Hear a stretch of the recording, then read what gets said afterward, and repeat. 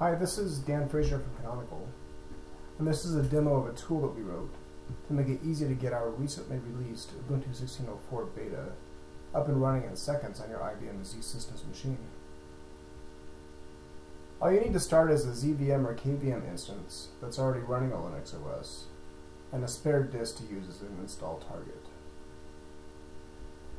The tool is pretty self-contained, so any reasonably modern Linux OS you have should do. It just needs to have a functional Python interpreter. The tool is called Ubuntu S390X Flash. If you run it with the -H option, you can see what parameters it takes. Only one argument is required, and that is the target disk that you plan to write Ubuntu out to. You can specify that target device in either a /dev file or as a bus ID. If I look at my local system, I can see that I have one disk currently online, but that's the root disk for the operating system where I'm running now, and I don't want to blow that away. So I'm going to specify a different disk that I know is currently offline.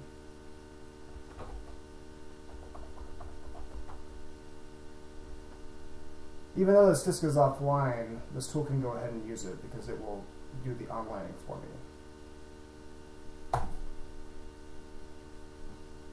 The first screen will tell you what this tool is about to do, which is to write out the Ubuntu image to the spare drive we specified. But it's also going to configure the system to re-IPL from that device once I reboot. It'll ask me a couple configuration questions. The first is my user configuration. By default, this tool is configured to use the user Ubuntu with a password Ubuntu, but I can change this to something more secure.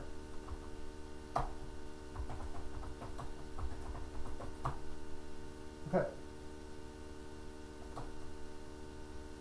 Next, it's going to ask me about my network configuration. Now, as you can see, the system already has given me some defaults for the network configuration. It chose these defaults by scanning the existing system to see how it's configured. That way, once I re-IPL into the Ubuntu system, I can SSH back into the same IP, and I'm just now in the Ubuntu system instead of the host OS I was before. I like that, so I'm going to leave this alone.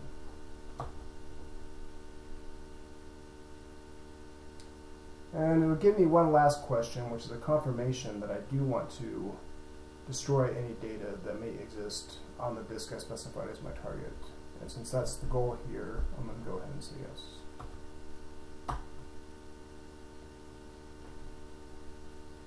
So this will take a few seconds to write out the Ubuntu image to that target disk. That target disk will be configured to automatically grow the file system to the size of the partition it's been written to once I boot into it. It'll also use the cloud init tool and the configuration that is written to the disk image for cloud init to configure the system on first boot to have the user settings and network settings I just gave it. Okay, the tool is complete.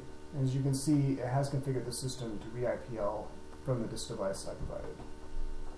So now once I reboot, it should boot off of that disk and boot into the Ubuntu 16.04 beta. I'm going to go ahead and do that now. In this tab over here, I have the console for the system, so we can watch the reboot process happen.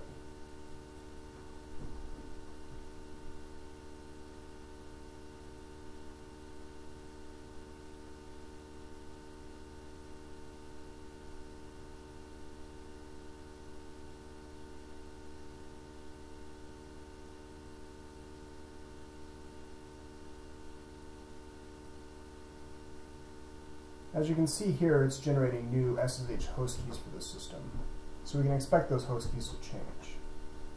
Now we're at a login prompt, so I'm going to go ahead and SSH back in using the same IP I did before.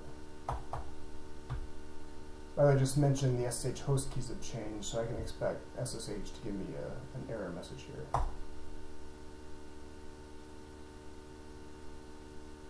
So I'm going to go ahead and remove the cached SSH key signature from my known host file. And now SSH should allow me to log into the new system.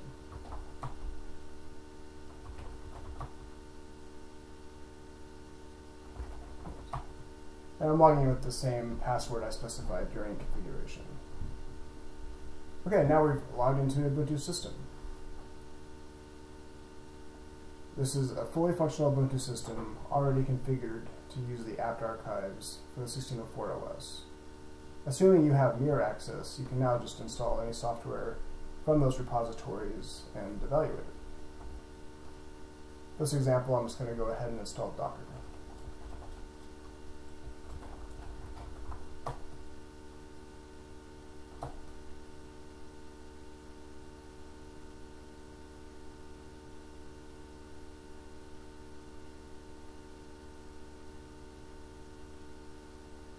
Okay, Docker is now installed.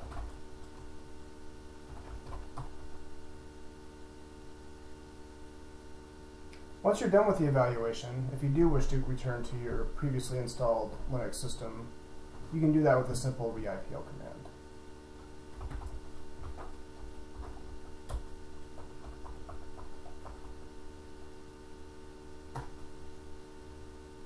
And that's it for this demo. Thanks so much for watching. Bye.